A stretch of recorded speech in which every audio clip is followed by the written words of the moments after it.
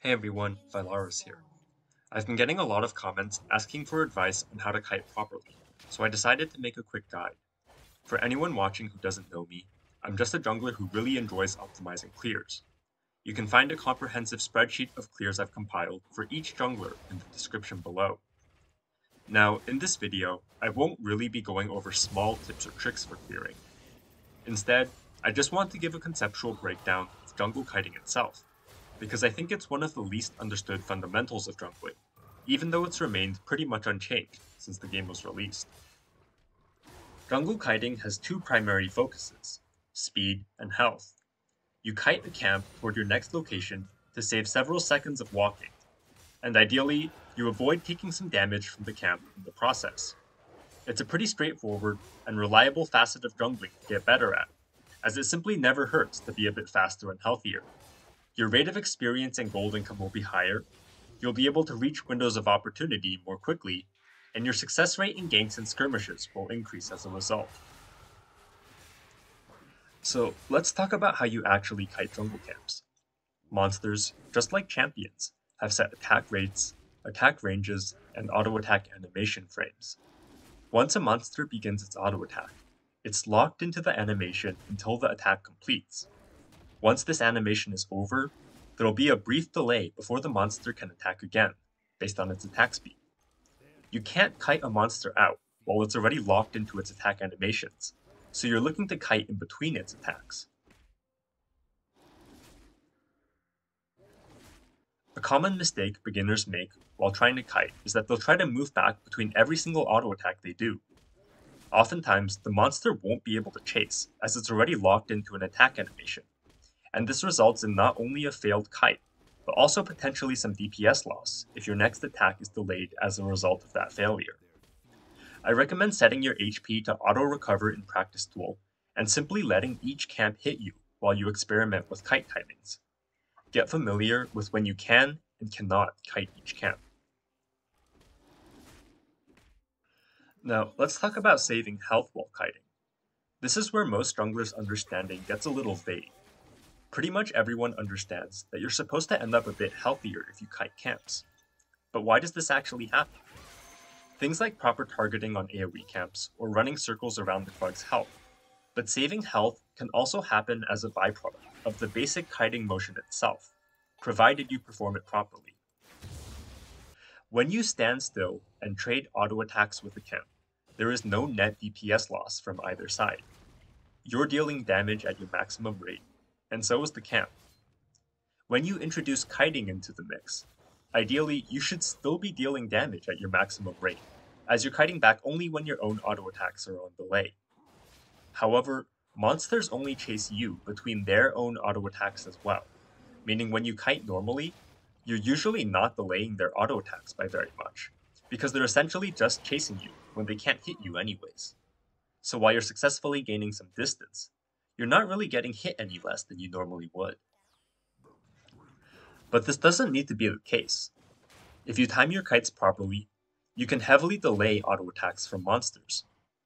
If you think about it, if you want to delay a monster's auto attack, that means you need it to be chasing you when its auto attack is actually ready. Functionally, this means you want to break the monster's attack range right before its auto attack is ready. Take a look at the following clips. In the first one, I'm kiting back at regular intervals, but I'm making sure to pull back right after I get hit.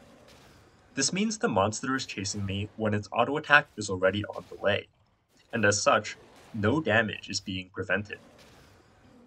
In this second clip, I'm making sure to pull back right before I get hit. This means the monster is chasing me when its auto attack is ready. You can see a clear difference in the tempo with which I'm getting hit. When you're kiting for health, you're basically looking to orient your attack pattern around this particular timing. Based on your champion's attack speed relative to the camp's attack speed, this tends to result in certain attack trade ratios. This is because each time that you successfully delay a monster's attack while kiting it out, you're essentially starting a new cycle when you walk back in, because you'll be immediately trading autos with the camp. This is where the rules of thumb you typically hear about, such as kiting buffs 2 to 1 or 3 to 2, come from. You're artificially forcing auto-attack exchanges in set ratios. However, it's important to note that these are just very basic rules of thumb that try to distill this concept into a usable form for beginners. They do not account for varying attack speeds, ranges, or delays between different champions, nor do they account for the different attack speeds and ranges of each camp. But if you understand the core concept of how to delay monster auto attacks, you can figure out the proper ratio for saving the most health in any scenario. Let's say you naturally attack 50% faster than a camp. So you'd normally be trading auto attacks in a 1.5 to 1 ratio if you were standing still. This means in 6 auto attacks, you'd get hit 4 times in return. But if you're able to force a 2 to 1 trade pattern, this means you'd only get hit 3 times in return. Over the course of an early game clear, you can prevent quite a lot of damage by using the correct kite ratios on each camp. Of course, if your auto attack rate lines up with a monster's unfavorably, you might not save any health at all, no matter what you do. For example, if your champion naturally attacks exactly twice as fast as a camp, 2 to 1 trades will happen even if you're standing completely still. So forcing a 2 to 1 kite ratio won't make any difference. It's important to understand how kite ratios work to figure out when they're applicable and what ratios to use. Now, I want to make it clear that I'm not trying to say that you should always be trying to kite with set ratios. As I outlined earlier, kiting has 2 purposes, speed and health. While kite ratios reduce the amount of damage you take, they also slow down your kiting, relative to if you simply kited whenever possible. With some levels and items, pretty much all jungle champions reach a point where they clear with pretty much full health. Many champions are very healthy even from their first clear. In these cases, it doesn't make any sense to slow down your kiting with set ratios, and you should just be prioritizing speed. However, for the junglers that struggle a bit with staying healthy in the early game, you're typically not actually sacrificing any speed by kiting in ratios. This is because junglers typically don't do enough damage in the early game to kill camps before they hit their patience range, so you reach the maximum amount of kite distance even if you're prioritizing health. In the end, it's preferable if you just understand kiting as a whole, both kiting for speed, by pulling whenever the monsters aren't locked into their attack animations, and kiting for health, by identifying the correct kite ratios to use in each situation. That way you can just use whichever kite method is appropriate. That about covers it for this video. I didn't want this to get too long, so I didn't go into anything too technical. If there's interest, I can make another video going into depth about some of the mechanics you can use in actually executing optimal kiting more consistently. This includes topics like micro-kiting, S-key usage, and patience control.